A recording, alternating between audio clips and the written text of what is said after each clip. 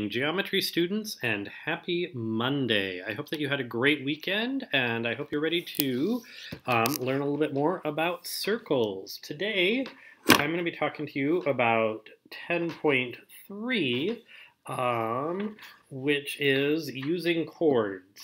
I had to look that up again. As a quick review, remember a chord is any segment that has its endpoints on the circle, right? If it goes through the center, that's a very special chord. It's a, that's right, diameter.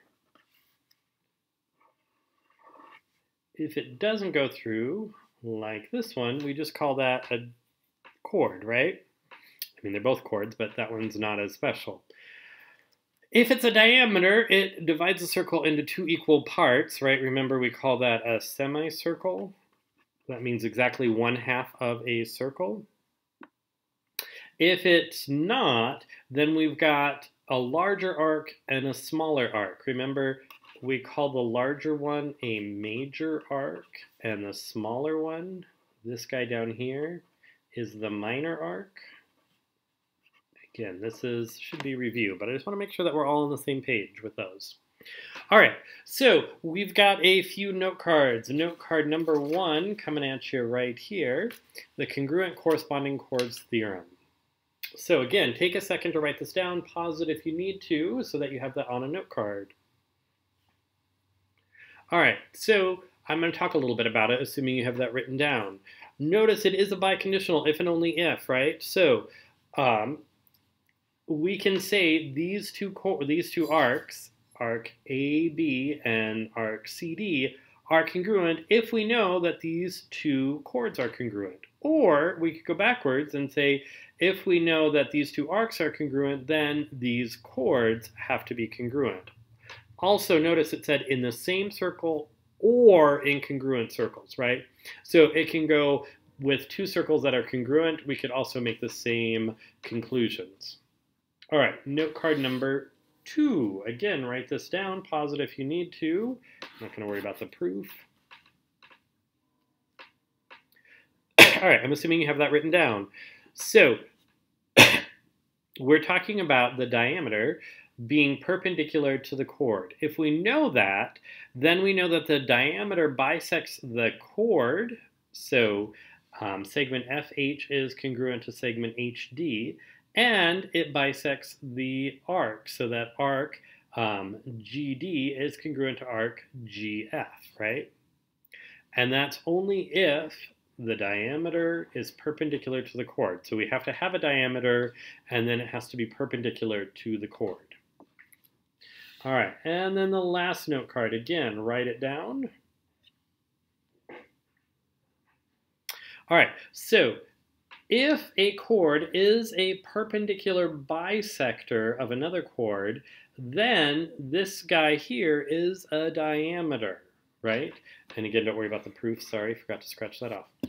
All right, so perpendicular bisector, remember that's perpendicular and it bisects it, right? I know that a lot of times we write these as biconditionals, by the way, but this one I want you to write both of these because it just works better that way. All right, so perpendicular bisector. Perpendicular cuts it into two equal parts, right? If it does that, then we know that this is a diameter. All right, so we're going to apply these in a few problems here. So take a second, look at this. It'd be awesome if you paused it and see if you could figure out the answer before I talk. All right, so we know that we've got congruent circles because that's what this says. Circle P is congruent to circle Q. I know that segment FG is congruent to segment JK. They're also marked in the picture. And I know the measure of arc JK is 80 degrees. So the measure of arc FG has to be the same. So the measure of arc FG is 80 degrees, right? That's that first note card we wrote today. All right, we're going to look at this one. It gets a little bit more complex. All right, so what do we know on our picture? Well, we know that JL is a diameter. We know this because it goes through the center. We also know that it's perpendicular. So according to our second note card, we know that since this is a diameter and it's perpendicular to this chord, that it bisects the chord, right? So that means that H to M has to be the same as, or H to N, excuse me, has to be the same as N to K. Well, N to K is 7, so H to N has to be 7, so HK is 14, right? Now, arc HK, well, we know that since this is a diameter and it's perpendicular to this chord, that it bisects this arc. Or in other words, the measure of HJ is equal to the measure of JK. So I can say 11x equals 70 plus x, right? So now we just do some algebra to solve for x. Subtract an x from both sides. That gives us 10x equals 70, divide by 10, and x equals 7, right? So 11 times 7, 77. 70 plus 7, 77. So if I want to find the measure of arc HK, that would be 77 plus 77, which is 154. All right? Let's do another sample problem. So it says 1 and 2 use the diagram of circle D. So number 1, it says the measure of arc AB is 110 degrees. What's the measure of arc BC? Well, notice segment AB is congruent to segment BC because they're both 9. So that means that the measure of arc AB has to be the same as the measure of arc BC. So it's 110 degrees. All right, in number 2, we're going to forget what we did for number 1. We're going to redo this, and it says AC is 150 degrees, right? So if I think of this as 150 degrees, I've got these two arcs to get to my whole circle. The measure of a whole circle is what? 360. So 150 plus something has to equal 360. But what do I know about these two arcs? They are the same, so I can put x and x, right? Or 150 plus 2x equals 360, right? So I subtract 150 from both sides, and I get 2x equals 210, right? Divide by 2, x equals 105. So the measure of AB is 105 degrees. All right, so let's look at this next picture. All right, so we look at this. I know that BD is a diameter because it goes through the center, and I know that this is perpendicular, right? So CE is double this because CF has to be congruent to FE, so FE is 5, so CE is 10. And the measure of arc CE, again, since this is a diameter and it's perpendicular, I know that it's bisected it, or 9x equals 80 minus x. I add x to both sides. I get 10x equals 80, divide by 10, and x equals 8, right? 9 times 8, 72, or 80 minus 8. 72, right? So CE is 72 times 2, or 144 degrees. All right, one more note card. I know I said previously last note card, I apologize. We really have, this is the last one, the equidistant chords theorem. So again, write it down. It is a biconditional, so we say in the same circle or in congruent circle, two chords are congruent if and only if they are equidistant from the center. Remember, equidistant means the same distance, or in other words, EF has to equal EG, right? So if I know that the two chords are congruent, I know that they are the same distance from the center, or if I know they're the same distance from the center, those two chords are congruent.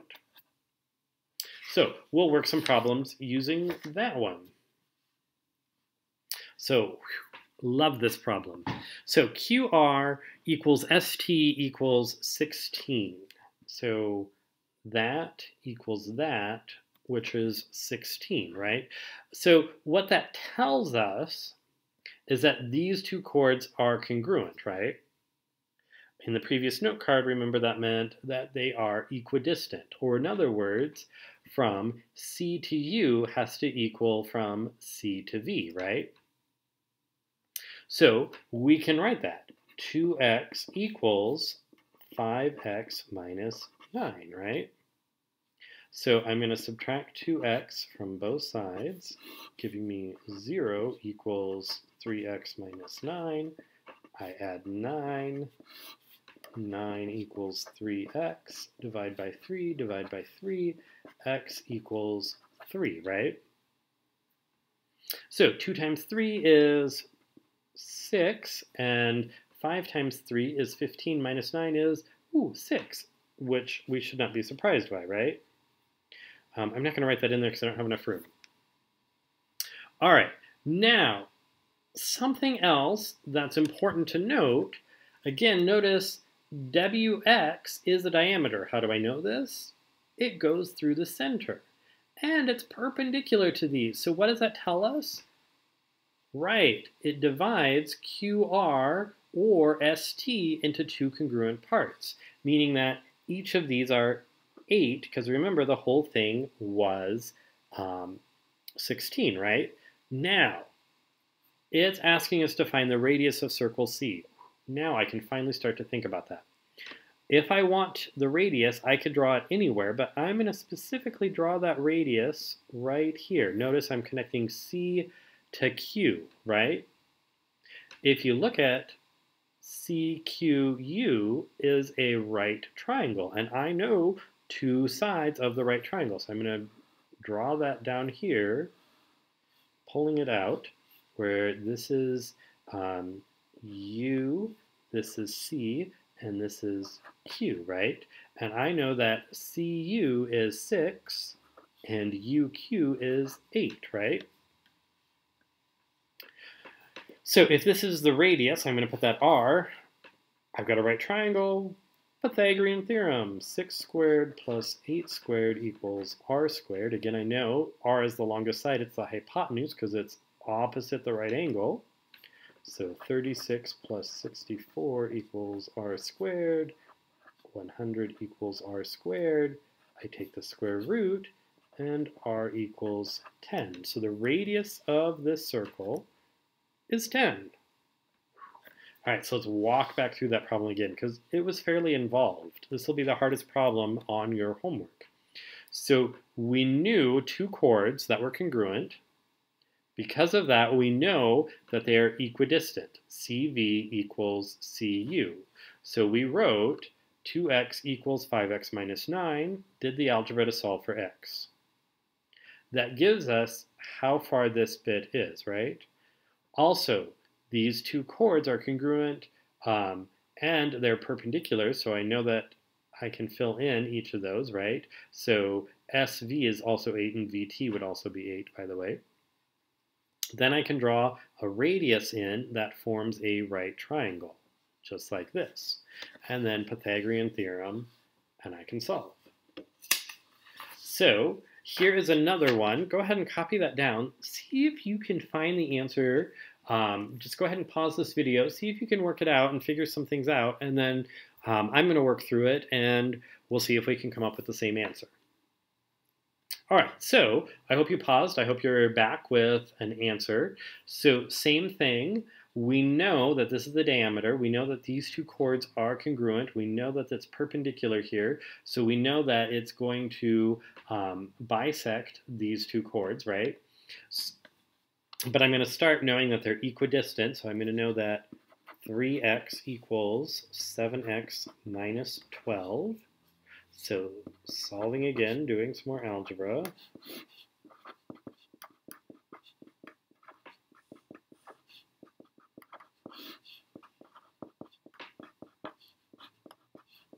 While I'm doing this, you may be wondering why I didn't just subtract 7x. I could have, but I much prefer to have my answers or just deal with positive numbers. But you could have negatives, and then when you divide, you'd still get the same answer.